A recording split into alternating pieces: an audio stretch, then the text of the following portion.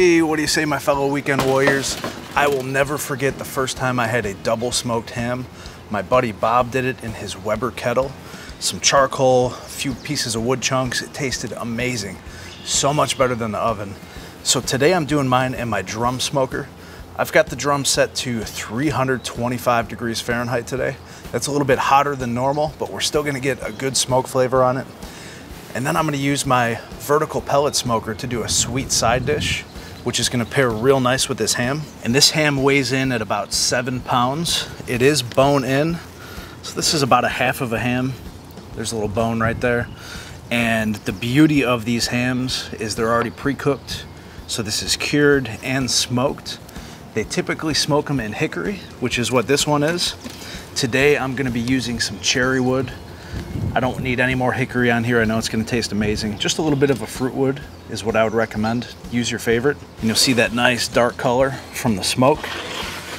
This ham is on the higher end. This isn't your typical grocery store. I got this from Snake River Farms. Wanted to give that a shot. And so basically what I'm gonna do is make some slits in here. Just run the knife and get in maybe, I don't know, 1/8 of an inch, 1/4 of an inch. The further in you go, the more this is gonna open up. So that's up to you, how much you want the ham to open. But by doing this, what it's gonna allow is some more smoke flavor to penetrate in, because we're just gonna do this for a short amount of time. So we'll make the cuts this way. And I'm just gonna kind of lean it here, let the knife do the work, and come across and make some cuts this way.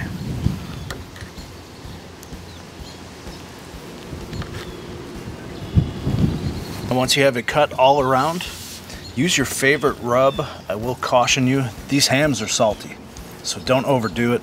Just a little bit of something. All I'm gonna use is some Heath Rouse garlic jalapeno.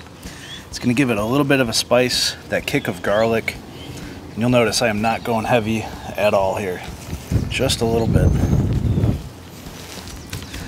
Pat that in. So there's not much more to do with the ham other than to get it in the smoker. Let me show you my setup today. I'll get this lid off of here. And basically what I got, if you don't have a drum, you might not be aware, but you drop a basket of charcoal down there. I have charcoal just on 1/2. I'm gonna keep my ham over on this side, so we're doing indirect heat. So same thing if you got a Weber kettle, indirect heat, coals on one side, and then my meat will go over here. This is a chunk of cherry wood. I'm gonna toss this down right now.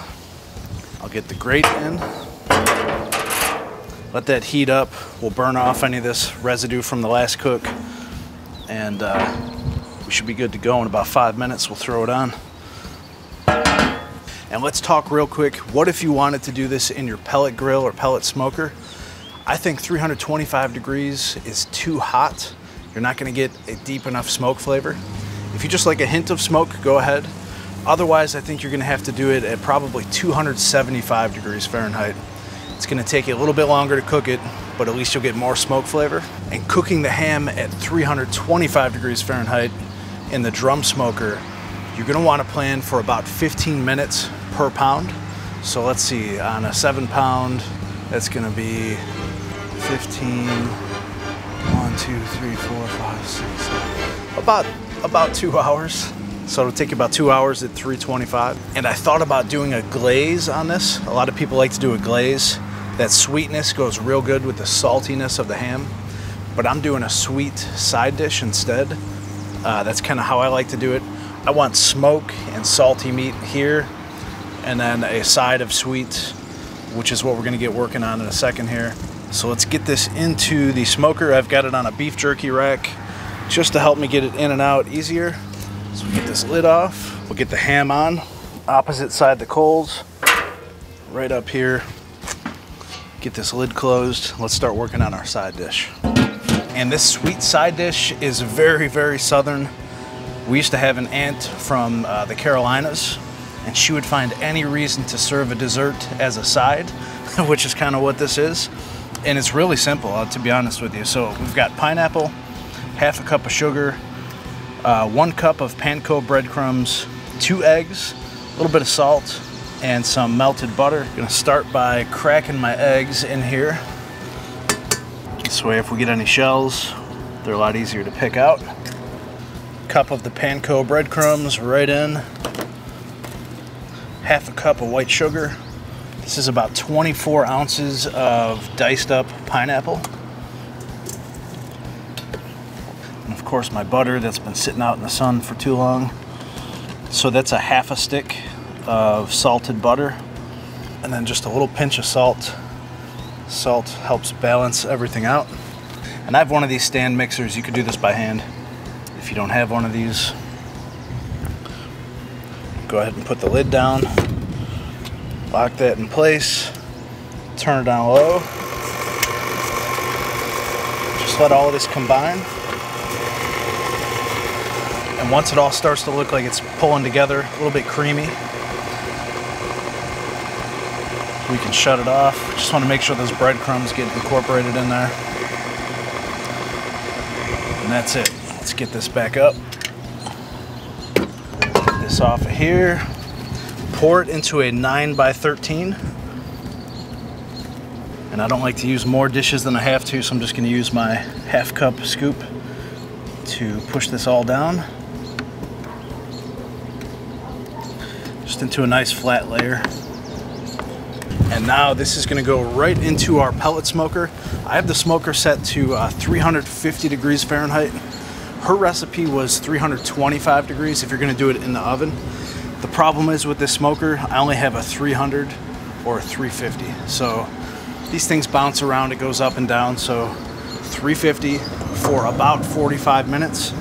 You want to turn it halfway so it cooks evenly. I'm just going to go ahead and put it right here. Get this door closed. And come on over here, let's check on this ham. And that's starting to look really good, actually.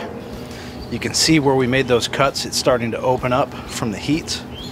And for a pre-cooked ham, you could eat it cold, of course, but for the best results, you want to get it up to about 140 to 150 degrees Fahrenheit. Let's see where we're at.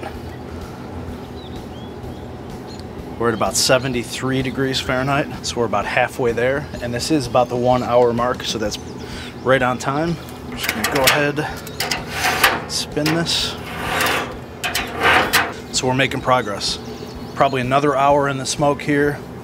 At the same time, our little pineapple casserole should be done. We'll be ready to cut into this and give it a try.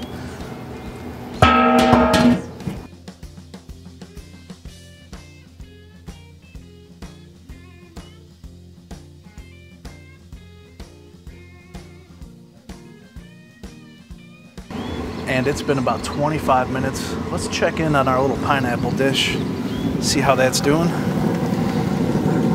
So you'll notice here that it's already changed the way it looked before. Remember, it was real runny. Now we've got those eggs cooking in there, the sugar caramelizing, the breadcrumbs soaked up all that juice. So we just want to give this a turn so we get even cooking. It's just like cooking in an oven. The back of your oven is hotter than the front just because of the door. So give that a turn, and we'll come back probably in maybe 25 more minutes, and we should be able to cut all this up and give it a taste. And after about 2.5 hours, the ham is done. I lifted that lid, I saw that smoke coming out, that awesome dark color. The ham kind of split open where we cut it, so I knew we got a lot of smoke flavor down in there. Now I've got it out here on my cutting board. I've got my kind of pineapple casserole over here. Let's cut this up and see how it is, and then give it a taste. And I'm gonna go right here past the bone and hope that I miss it. Just run that knife through. Perfect. Split this open, let's get a look. Oh yeah, wow. Look at how juicy that is. That's exactly what you want. You gotta be careful not to dry these things out. And I think we did a good job at that. So now what I'll do is move this out of the way. Flip this on its side. I'm gonna cut it this way. You know, all those little burnt ends been calling my name.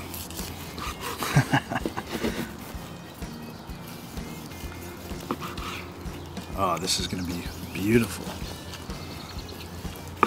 It's cutting very nice. Nice color, smells really good. Juicy, juicy, juicy. Okay, so what I'm gonna do, I want one of these end pieces. Get some of that. That looks awesome. And I've got my little sweetness here. You know, instead of putting the pineapple on the ham, we've got our little casserole. It's really good and creamy. Put that right next to it. They should be eaten together, like on the same fork. Get some of these caramelized bits. You know what should go right here? Green bean casserole. Yeah, buddy. Maybe I should do a video on that in the smoker. Let me get a bite of this. Got a little bit of ham, a little bit of that pineapple. I want to taste that smoky, salty ham, and then just complement it with the sweetness. Here we go. That is unbelievable. Way better than reheating a ham in the oven. If you got a smoker, you got to try it. Hey, if you like what we're doing over here, hit that subscribe button right there, and definitely check out one of those two videos right there, and I'll see you over there.